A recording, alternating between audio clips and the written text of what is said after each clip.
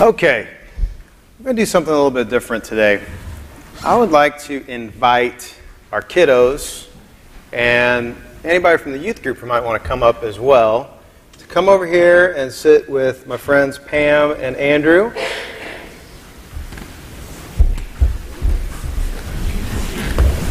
Okay, so here's what we're going to do.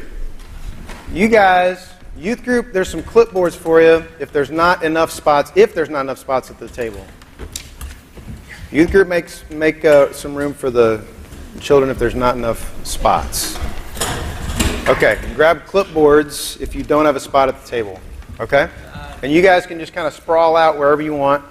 Doesn't matter where. Okay? There's markers behind you if you can't reach the ones that are on the table. And you should all have a piece of paper too. If you need more paper, we've got that as well. Okay. Wow, watch your head. Chris Hoffman had that happen one time. It was ugly. All right. So eyes on me real quick, my friends. Here's what we're going to do. Yeah, we got a couple of spots over here if anybody wants them. I'm going to read from the Bible, and then I'm going to give the message, the sermon, like usual. But as I'm talking, and as maybe some folks out here might be talking too, I want you to just draw, scribble, maybe even write words based on what you hear. Whatever comes to mind, I want you to draw that, okay? And if you mess up, there's no such thing. It's all good, okay? And if you draw so much on the paper that you want to start over or do something new, we got more paper to keep doing that, okay? And there's front and back. Do what now? And there's also a front and a back. And there's a front and the back. Thank you. There's a front and a back. Okay? If you get squirmy and you need to go sit with your parents, you are more than free to do that, but I want to invite you to stay up here for the duration. This is your time. This is your space, okay? But most important, listen, okay? Just listen, okay? We're going to try to keep quiet, listen, and create. So here we go. This is a reading that comes from the Gospel of John, and this is a part of our Christmas story. So hear these words. In the beginning was the Word, and the Word was with God, and the Word was God. He was in the beginning with God. All things came into being through Him, and without Him not one thing came into being. What has come into being in Him was life, and the life was the light of all people. The light shines in the darkness, and the darkness did not overcome it. There was a man sent from God whose name was John. He came as a witness to testify to the light so that all might believe through him. He himself was not the light, but he came to testify to the light. The true light which enlightens everyone was coming into the world. He was in the world, and the world came into being through him, yet the world did not know him. He came to what was his own, and his own people did not accept him. But to all who received him, who believed in his name, he gave power to become children of God, who were born not of blood or of the will of the flesh or of the will of man, but of God. And the Word became flesh and lived among us, and we have seen his glory, the glory as of a Father's only Son, full of grace and truth. John testified to him and cried out, "This was he of whom I said, he who comes after me ranks ahead of me because he was before me." From his fullness we have all received grace upon grace. The law indeed was given through Moses. Grace and truth came through Jesus Christ. No one has ever seen God. It is God, the only Son, who is close to the Father's heart, who has made him known. And this is the word of God for the people of God. God is still speaking. Thanks be to God. Shall we pray together? Word and words, O God. Among the many words, find us with your living word of Christ. Amen. All right. Well, Happy New Year. Let's try that again. Happy New Year. Happy New Year. Now we're getting somewhere. Of all the things that happened over this past year, I'm grateful for so many things. And one of the things that I'm very grateful for is having the chance to go to the Festival of Homiletics in Denver in May, where we had all these different preachers and speakers that were there. Brian McLaren, Otis Moss III, and Yvette Flunder, and William Willimon, and so on and so forth. It was like a Comic Con for comic book fans. Except for you can't really call it preaching con, because that's kind of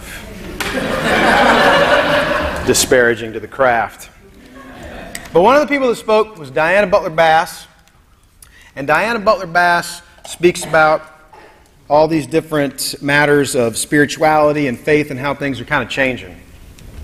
And one of the things that she said to us is, perhaps religion is changing because the nature of its deepest question is changing. Where is God? Where is God? That's an interesting question given the year that we just had. In a year remembered by a racially motivated mass shooting at a church in Charleston, South Carolina, and many other mass shootings throughout the year. In a year remembered by an ongoing civil war in Syria that is producing the greatest humanitarian crisis that this generation has ever known, with people being displaced by the millions from their homes and dispersed all over the world. A year that is remembered by police body cameras and cell phone cameras capturing the shooting deaths of young black men, and our responses being informed by apathy that leads to conclusions that might justify those deaths versus compassionate conclusions that might lead to ways to change those oppressive systems that perpetuate their deaths. A year that is remembered by terrorism, that leads us to fear our Muslim neighbors even more now than in the weeks after 9/11. A year remembered by all of this darkness. Where is God? It's a good question. Now, the pastor of the church that I first served would start all of his sermons by saying this prayer, "Words and word, O God. Among the many words, find us with the living word of Christ." Now, at Christmas, we celebrate the birth of Christ, Emmanuel, God with us, but we also celebrate the birth of the Word made flesh. So when it comes to that deepest question of religion, where is God, we might ask, where is the living Word of Christ? And to get to that question, we might need to ask, what does that look like? What's it like, this living Word of Christ? So let's do this. Words and word. There are words that distract us from the living Word of Christ. Words that tear down, words that destroy. But there are lots of affirming words that point to the living Word of Christ. Words that help us understand what that Word of Christ is all about. So, let's share some of those words. Think about this for a minute. What is Jesus? What is Jesus? I'm not asking who is Jesus and getting into all the historicity and stuff. I'm asking, what is Jesus? If God is the Word made flesh in Christ Jesus, if Jesus is the embodiment of God, then what is Jesus? Think about how He carried Himself in this world, who He associated Himself with, what He prioritized, what He did, and then tell me, what is Jesus? I need your help on this for a second. It can be a word, it can be a sentence. Okay, I'll grab this for later because we're going to do this again, but these are good one words. Love, compassion, peace, justice, empathy, hope. Thank you. Kindness. There was another one I missed. Patience. Thank you. Forgiveness. Power. Power. Conversationalist. These are great. Words. There's another one. Acceptance. Thank you. Grace. These are great. Thank you. Compassion, justice, empathy. There was one more. Courage. Breaker of stereotypes. There was another one. Recognition. Teacher. Revelation. Love. Say it again. Sermon? Servant. Thank you. Servant. Okay. These are good. And the scripture this morning reminds us, as the light of the world, so we have light, life, and that big one, love. All these different words. Hang on to these. Let's keep listening to each other here. So this other speaker that I heard at the Festival of Homiletics, this guy named John Philip Newell, and he's big into Celtic spirituality, if you've ever heard of this stuff. And Celtic spirituality, he refers to the Word of God as the mystery of God, capital M. And he said this: we need to find ways of sharing our intimate experiences of the mystery, for we are one. It is through one another that we will know more of the life, capital L, that flows within us all. It is through sharing our fragments of insight that we will come to a fuller picture of the one who is at the heart of each life. I want to say that last part one more time. It is through sharing our fragments of insight that we will come to a fuller picture of the one who is at the heart of each life. So you see what we're doing here. It's by sharing our insights together this morning that we're coming to a fuller picture of the light of Christ that's at the heart of each of our lives. Even with what's being shared right now. And the more in touch we are with the light of Christ within us, then the more we can see God among us. So now let's do something else. We've mentioned a lot of words, a lot of abstract concepts as our artists are plugging away up here, but we need to see them. Because if we can't see them, then all the stuff that we're talking about, then the light, the life, the love of God are just words. So something else, Barbara Brown Taylor says, the moment someone acts on the words they say, the words become flesh and live among us so we can see their glory. And it's the same thing with the living word of Christ. Jesus took everything that God was all about, all these words to describe Jesus, all these concepts to define God, rather, and he embodied them. He demonstrated them. He lived them out so that all would see the glory of God. So, let's develop a fuller picture of God now. This is where I need your help a little bit using this. Okay? I want you to share your insights about where you have seen the light and the life and the love of God this past year. I want you to give me a few examples. So, in doing this, in 2015, where did you see compassion, justice, light, life, love, these things that we're talking about? Where did you see God embodied? There might be a few people who want to speak, so let's try to keep them brief, but I just want quick things. Where did you see God embodied over 2015? Say it again. The food pantry. Food pantry. Is this thing on? Good deal. Thank you. Go for it. I spent Christmas in Charleston, and we went by the church. There wasn't a service at that time, but they still have barricades out in front, and they bar auto traffic on Sundays because so many people still bring flowers and remembrances. That's great to hear. We don't hear about that in the news. Thanks. Where have you seen light, love, life embodied in 2015? I'm going over here and I'm going to cut back. Yes, sir. Hospice care. In hospice care. We said goodbye to several people this year, and one was my mom, and many of my friends from Friends Church flew to Iowa to be there for her funeral with us.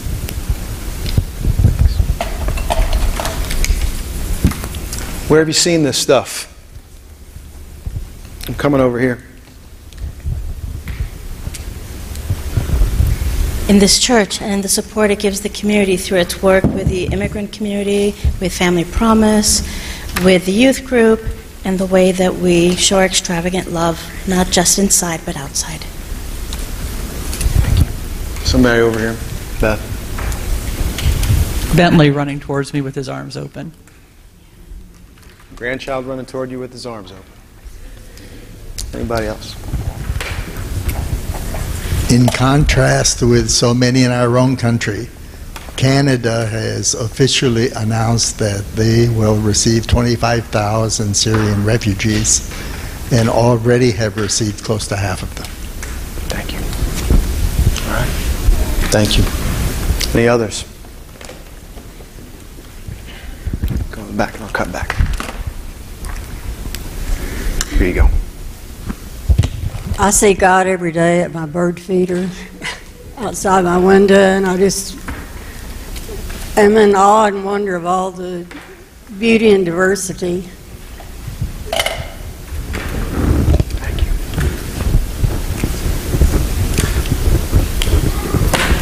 you. When we hug one another here, it's a bigger sign of how much we care about each other. Seeing a man at Lowe's grabbing a cart and pushing it to a man who was having a very hard time walking so that he had a brace to lean on.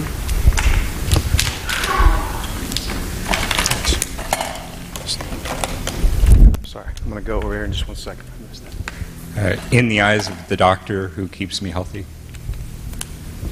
Thank you. I'll go over here and then cut back for one more. We'll just take a couple more.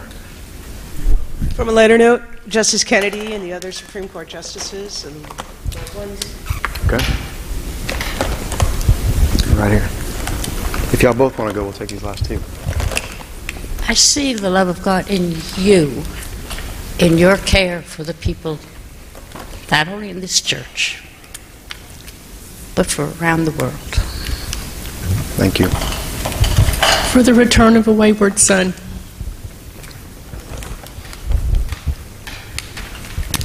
Thank you, everybody. We could keep going. Fuller picture. You see? Fuller picture. And every single glimpse that you've given into this embodiment of how big God is spot on in different ways. So I'm going to leave us with another question to consider for the year coming up. For 2016, how can we be the Word of God in 2016 so that people can see it? How can we be all the stuff that we're talking about in 2016 so that people can see it? All right? So a couple of quick stories for you as I try to wrap this up today. I want to tell you about Renita Lampkin. She's the pastor of St. John's African Methodist Episcopal Church in St. Charles, Missouri. And she says, I'm compelled by the fact that the church has so many opportunities to be the presence of light and life and love, and too often we reject those opportunities. And she shares a story from her own congregation where there was a young man who died of an alcohol-induced seizure. And he had been very active in the church for a while, but then he was estranged at the time of his death, hadn't been coming around a whole lot. And the main reason why he had distanced himself from the church was because people were judging him based on his appearance and how he carried himself. Sagging pants, wearing a hat, and all these judgments started to pile up on him, and he didn't come around anymore. And the pastor, Lampkin, was remembering that when she made a pastoral care visit one time to his mom's house, and he was there, that when she was done visiting with his mom, he insisted that he walk her to her car, the pastor, so that when they got to her car, he could unbutton his shirt and show her a tattoo of Jesus on his chest. And he said, I have such a hard time keeping him in me that I have to keep him on me so that I'll remember. That's what he'd been convinced of. And now this person, Lampkin was saying, was laying in a coffin, and people are disputing whether he should be buried in a suit or these other clothes that he wears. And she's going, have we shamed this generation that much? Romans 8:35 says, "Who shall separate us from the love of God?" And so often when we hear that scripture, we think about me. What shall separate me from the love of God?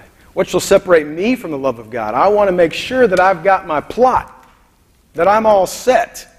And we get to thinking that way so much that we are assured that then we begin to look at others who don't look like us, think like us, talk like us, act like us, and go, I'm sorry that you have been separated because I'm good. And all of a sudden, we start to embody things that divide and separate. And we don't embody things that represent the very love that no one can be separated from. And so the pastor, Lemkin, has this one last lesson. We have to be willing to care less about what other people think about us and only be concerned about what people are thinking about God through us. When people see us, what do they see? All right. So last thing. I'm wearing jeans today. And, I got up this morning and I went, all right, people are still in the holiday spirit, a little bit at least.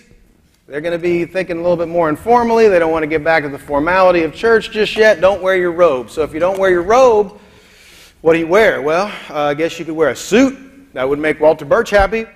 But that's a little bit too formal too, maybe. Maybe you should wear just a nice pants. Maybe you wear a tie. And I went, nope, I'm not going to do that. Today, just for today, I'm going to wear jeans. And I'll tell you why. It has to do with, years ago, there was a woman who came to service on a Sunday morning. Her name's Jamie. And she didn't want to be here. She came here because her partner said, you got to come to church. And so she came reluctantly.